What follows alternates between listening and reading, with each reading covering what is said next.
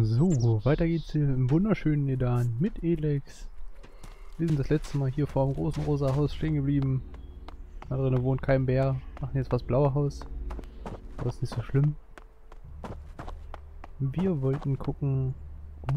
Mana. Wir wollten gucken, ob wir den Hinweis finden für die Quest, die wir von Kaldrim haben, wo wir uns darum kümmern sollen, dass die Elex-Lieferungen wieder eintreffen. Oh, da ist ein EP rum. Nehmen wir mit. Ah. Ein paar Krümel Elex. Beziehungsweise Elexit.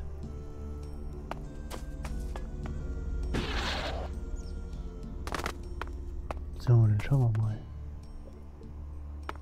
Ja, das war hier so abfuck dunkel. Oh, gute Gabel. Gutes Messer.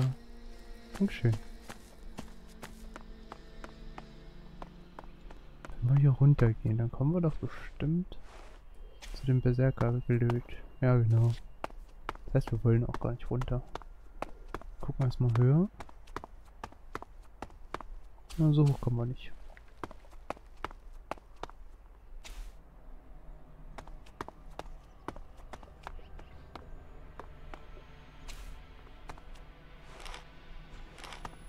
Sehr schön. 20 Zigaretten ist super.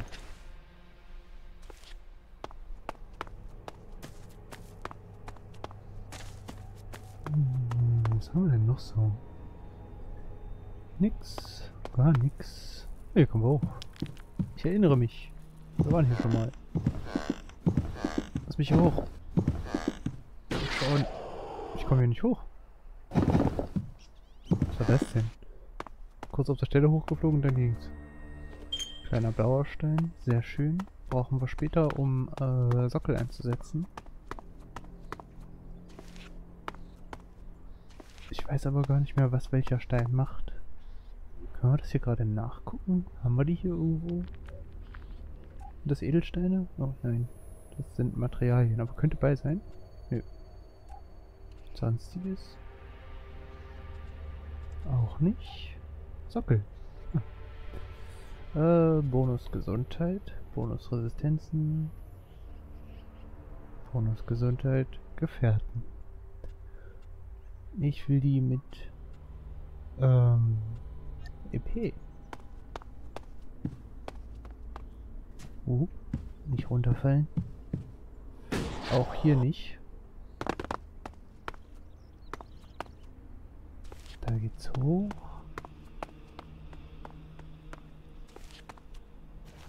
Alter Brief.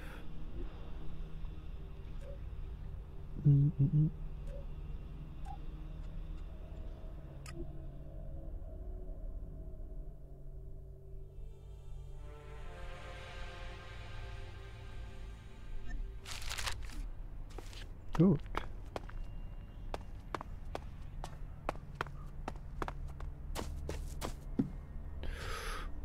Wow. Das wäre fast wieder runtergegangen. Aber hier ist auch nichts. Hopp. Oh. 50. 51. 251. 252 Elexit. Sehr schön. Aber gibt's hier noch irgendwas Tolles? Ne, aber hier geht's erstmal weiter hoch.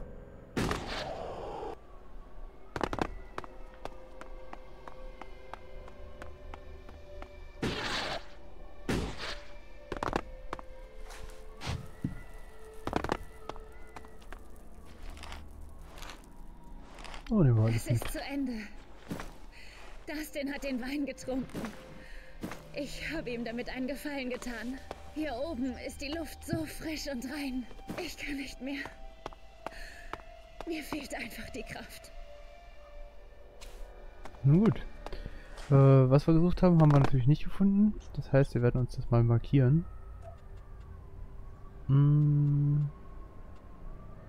Hier bei Gefährten war das nicht. Das war bei Edan und dann hier. Sehr gut. Da hinten und weiter unten. Aber wie weit unten sagt uns keiner. Stopp, stopp, stopp, stopp, stopp. Nein, nein, nein, komm, komm, komm. Kleiner Zettel. Ist zwar nicht das, was wir suchen, aber ich glaube, den kennen wir noch nicht.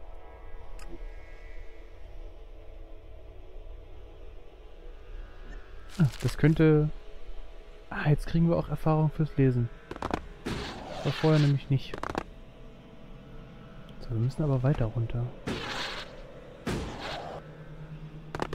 Hier auch noch nicht, aber hier können wir mal reingucken.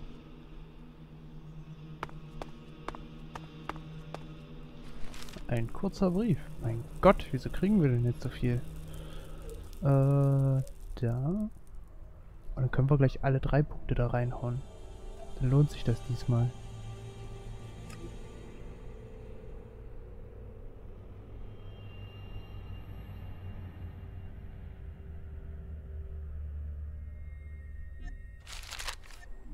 Oh, Dustin und Daisy. So, ist hier noch irgendwas? Nö, sieht nicht so aus. Gut, fliegen wir noch weiter runter. Hey, wie weit denn noch? Willst du mich verarschen? Ach, oh Gott. Draußen auf dem Balkon.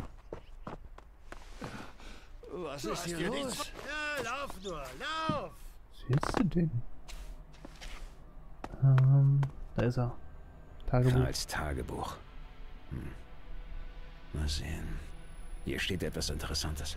Es geht ihm immer schlechter. Die Krankheit, wenn es denn eine ist, frisst ihn langsam auf. Ich habe heute eine alte Krypta entdeckt. Sie wäre ein gutes Versteck für ihn. Morgen werde ich ihn dorthin bringen. Ich hoffe, uns sieht keiner. Hier endet der Tagebucheintrag. Er hat also eine Krypta entdeckt.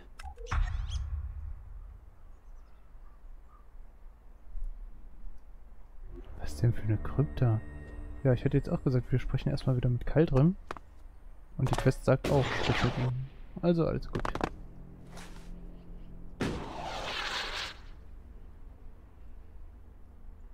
Nee, wir machen gar keinen Sound mehr. Haha, wir können rennen und leise. Oh, jetzt nicht mehr. Oh, ich freue mich so, wenn wir endlich wieder klauen können. Mit Klauen macht man so gut Kohle in diesem Spiel. Aber Erfahrung ist trotzdem wichtiger. Wo ist er denn? Onkel Kaldrim.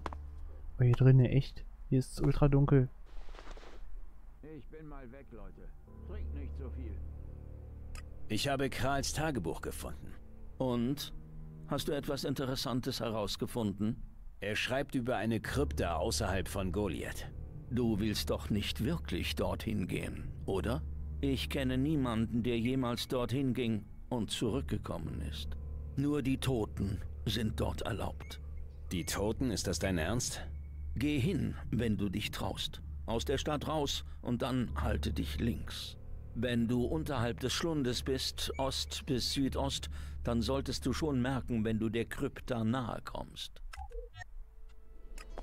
Okay, auf jeden Fall interessante Quest, die wir vorher nicht gemacht haben. Ich weiß auch nicht, ob wir das schaffen. Wo ist denn das in welchem Gebiet? Oh, das ist verdammt weit weg. Da können wir tierisch auf die Schnauze bekommen, bis wir da sind.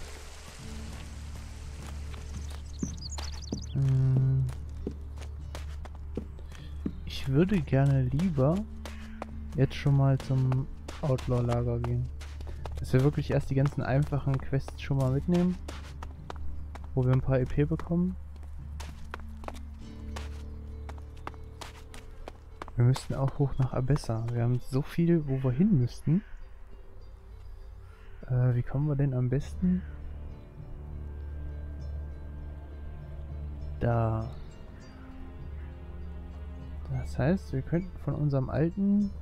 Ah, hier, nee, hier ist dieser große Troll. Da kommen wir, glaube ich, nicht vorbei.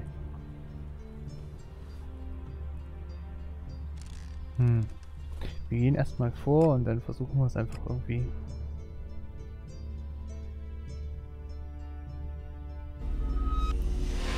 So, nach Nordosten soll irgendein Weg sein. Das heißt, speichern und los geht's. Oh, Das ist der Weg, wo die Alpen sitzen. An denen kommen wir nicht vorbei. Da hat selbst der gute Duras keine Chance gegen. Können wir da drüben lang? Auf der anderen Flussseite? Ah, da müssten wir sogar lang. Das ist gut. Dann gehen wir nämlich hier lang. Da haben wir ein paar Kritter im Weg. Was ich bis jetzt so gesehen habe, und das war's. Ist hier noch irgendwas? Nicht wirklich. Nun gut.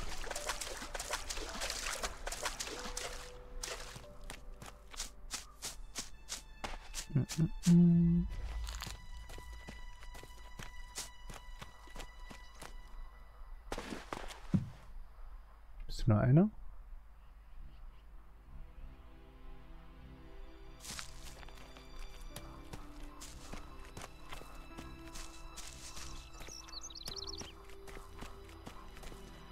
Nein, er ist nicht nur einer.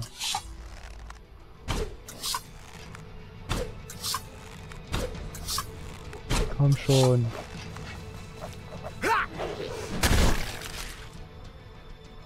Gut, waren halt zwei.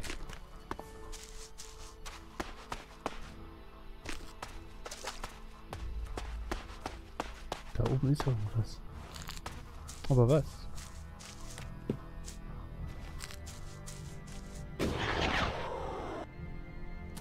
Oh, ein bisschen Elexit für uns.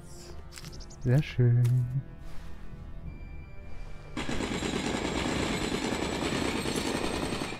So.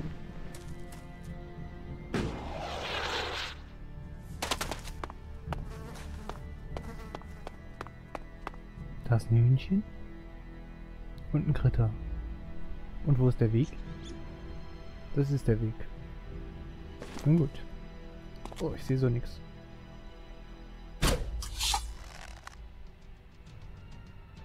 Hühnchen.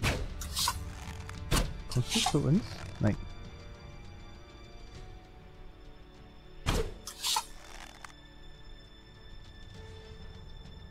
Kommt der? Kommt der nicht? Treffen wir den? Ich bin mir nicht sicher, wir gehen runter. Dann kann er zu uns kommen.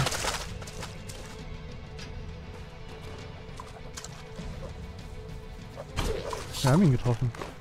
Irgendwann mal. Mit einem von den 3 Pfeilen.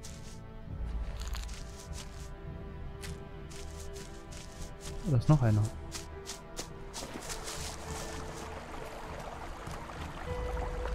Oh, das ist ein ausgewachsener, das ist kein schwacher mehr.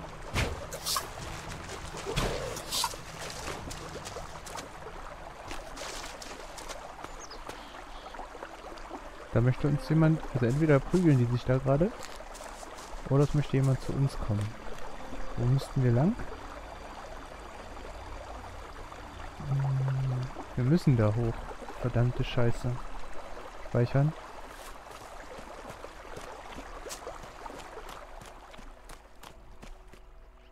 Oh fuck. Der Hornwolf ist okay, aber... ein Alterskeks. Vielleicht kriegen wir den tot. Oh nein! Das Vieh hat uns... Oh Gott!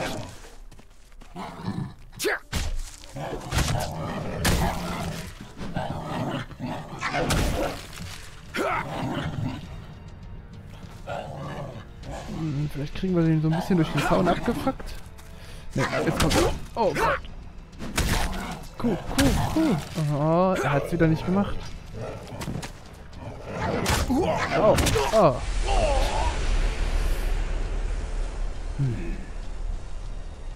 Ja, der Weg wird beschwerlich.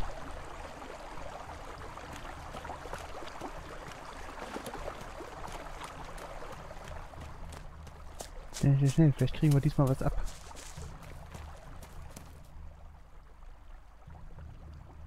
Oder wir nutzen das und überleben einfach und laufen weiter.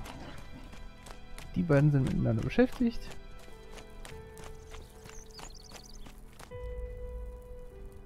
Fuck.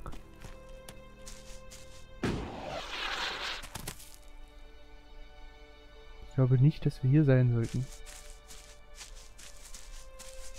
Schnell mal auf die Karte geguckt. Wenn wir jetzt hier rüber gehen, dann nützt uns das gar nichts. Wir müssen irgendwie da hinten lang 5000 von unseren Feinden warten. Waffe ziehen. Nee. Ich möchte laufen. Hab heute einen sportlichen. Einen ganz sportlichen.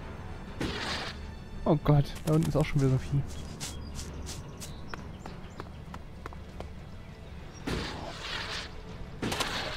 Kommt irgendwas mit? Bestimmt. Wir laufen einfach weiter. Nein, ich möchte keine Waffe ziehen. Hier rüber? Ja, nein, vielleicht? Nein.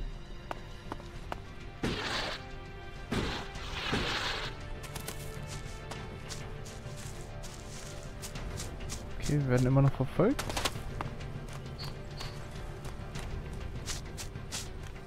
Das ist die Brücke.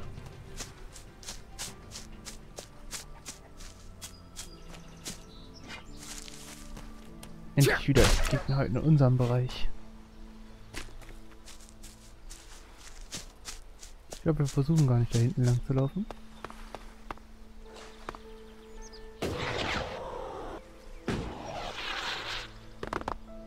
So, wir sind hier. Wir speichern erstmal.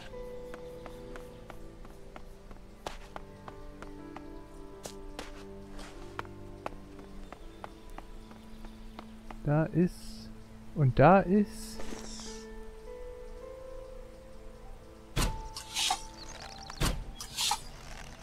So, bitte einfach...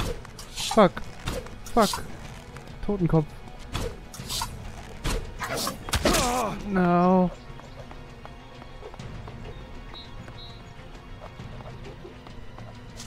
Ich glaube, wir sollten nicht hier sein.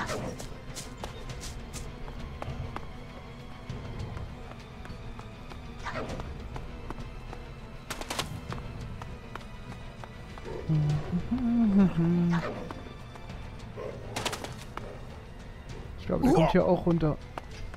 Oder? Nee, er läuft weg. Gott.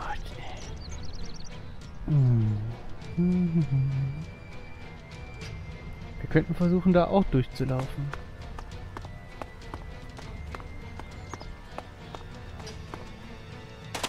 Ich glaube nämlich, die versuchen jetzt einfach nur außen rumzulaufen. Das heißt, wir könnten jetzt an denen vorbeilaufen. Wenn wir schnell genug sind. Oh, das sieht nicht so aus.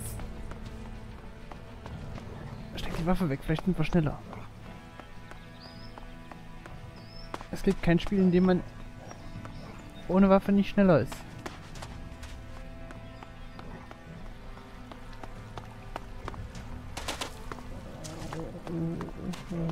Komm schon. Lass uns einfach. Du willst uns gar nicht.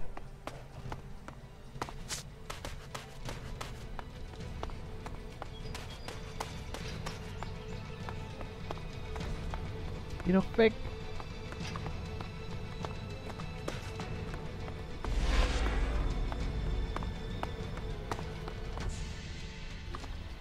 Rettende Sequenz. Der Kerl, ich erkenne sein Gesicht.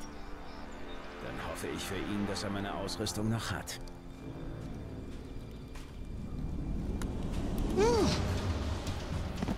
So sieht man sich wieder. Du bist es, der Mann aus den Bergen. Dann ist mein Plan aufgegangen. Dein Plan? Was soll das heißen? Nun, du bist hier. Wo ist meine Ausrüstung, die du mir gestohlen hast? Langsam, Kollege. Eins nach dem anderen. Jetzt entspann dich erstmal. Wir können ja in Ruhe über alles reden. Einen Drink?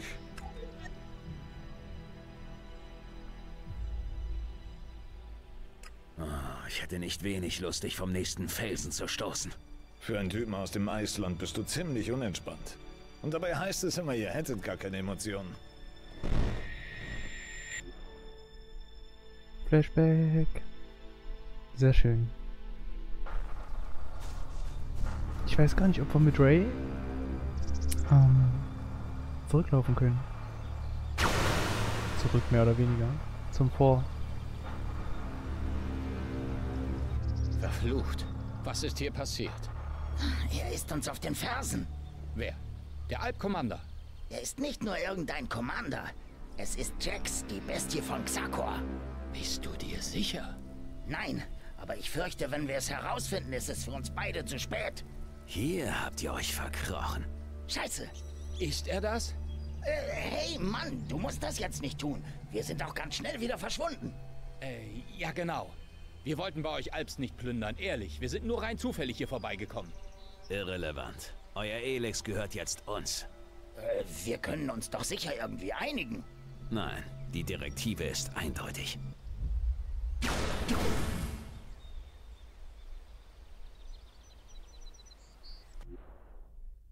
Jetzt erzähl mir erstmal von deinem grandiosen Plan. Nun, es kommt nicht so häufig vor, dass ein so hochdekorierter Alp-Commander degradiert wird und es überlebt. Schau dich an. Du bist zwar jetzt ein Ausgestoßener, aber hast trotzdem deine Instinkte nicht verloren. Du hast meine Ausrüstung gestohlen, um mich hierher zu locken. So viel habe ich kapiert. Aber wieso? Was willst du von mir? Ein ganzer Pulk von ziemlich miesen Typen ist hinter mir her. Da könnte ich deine Instinkte wirklich gut gebrauchen. Du glaubst wirklich, ich lasse dich hier einfach wieder weg? Hey, komm schon. Ich weiß, ich bin dir etwas schuldig. Gib mir wenigstens die Chance, deinen Verlust wieder auszugleichen. Also, wo ist jetzt meine Ausrüstung? Ist eine gefährliche Gegend hier. Mit so einem wertvollen Kram hat man schnell die Plünderer am Hals. Da habe ich sie lieber gleich verscherbelt und die Kohle in Nahrungsmittel und Wasser umgesetzt. Mit anderen Worten, sie ist weg. Hey, das musst du verstehen. Das Risiko war mir einfach zu groß. Typen wie du werden immer von irgendjemandem gejagt. Tja, dann ist das für dich wohl eine ganz neue Erfahrung. Könnte mir vorstellen, dass die Alps einen ganzen Trupp Soldaten schicken, wenn sie wüssten, dass du immer noch lebst. Drohst du mir etwa? Nein, aber ich wette, du könntest ebenfalls Unterstützung gebrauchen. Genau wie ich. Warum sollte ich so verrückt sein, dir zu helfen? Du bist bestimmt ein ganz harter Bursche, aber von den Eigenheiten und Ticks der freien Menschen hier draußen hast du keine Ahnung. Du glaubst, ich brauche Nachhilfeunterricht in Sachen menschlicher Psyche? Hey Mann, ihr Eisklötze kommt doch viel zu selten raus aus eurem Palast in Xakor. Wie willst du da wissen, wann dich ein schmieriger Waffenhändler oder ein illoyaler Söldner übers Ohr haut? Das sagt genau der Richtige. Du magst ein Experte in der Kriegsführung sein, Commander. Doch ohne deine Armee bringt dir das hier draußen wenig. Du, Eisklotz, brauchst jemanden mit Gespür fürs Geschäft. Warum Edan? Was hast du dort gemacht? Ich musste für eine Zeit lang aus der Wüste verschwinden. Edan ist zwar auch nicht der sicherste Ort, aber immer noch besser als die feurigen Klippen von Ignadon. Na schön. Nehmen wir mal an, ich kaufe dir diesen Unsinn ab. Ja, nehmen wir das einfach mal an. Dann würdest du mit mir zusammen in die Hauptstadt der Outlaws gehen und ich zeige dir ein paar nützliche Dinge. Okay, und was würden wir dort wirklich tun? Sagen wir, ich habe ein paar Probleme, allein in die Stadt zu gehen. Ohne schlagfertige Begleitung könnte es für mich ein kurzer Aufenthalt werden. Das klingt, als hättest du mächtigen Ärger am Hals. Nun, ich muss wohl jemanden im Vordetour vermasselt haben. Und jetzt hetzt er die Meute auf mich. Er hat sogar Steckbriefe verteilt und ein 4-stelliges Kopfgeld auf mich ausgesetzt. Ist das zu fassen? Ach ja, mein Name ist übrigens Ray. Wer hat Kopfgeldjäger auf dich angesetzt? Genau das versuche ich gerade herauszufinden. Ich meine, es gibt da so einige, denen ich das zutrauen würde, aber... Ach ja? Ja, aber ich muss es genau wissen. Sonst wecke ich nachher noch schlafende Hunde. Wenn du verstehst, was ich meine. Ich weiß jetzt schon, dass ich es bereuen werde. Man kann über euch Eisklötze sagen, was man will, aber irgendwo unter eurer kalten Haut ist da mit Sicherheit ein Herz versteckt. Nun, zumindest wenn ihr erstmal eine Zeit lang vom Elex runter seid. Verschwinde, bevor ich es mir anders überlege. Bin schon weg. Ich warte auf dich vorm Eingangstor der Stadt. Lass dir nicht zu viel Zeit. Sonst darfst du bald nur noch meine Überreste zusammenkratzen. Wie jetzt? Ich muss da alleine hin? Das ist nicht cool. Aber egal. Gucken wir uns im nächsten Part an. Ich bedanke mich an der Stelle fürs Zusehen und sage bis zum nächsten Mal. Tschüss!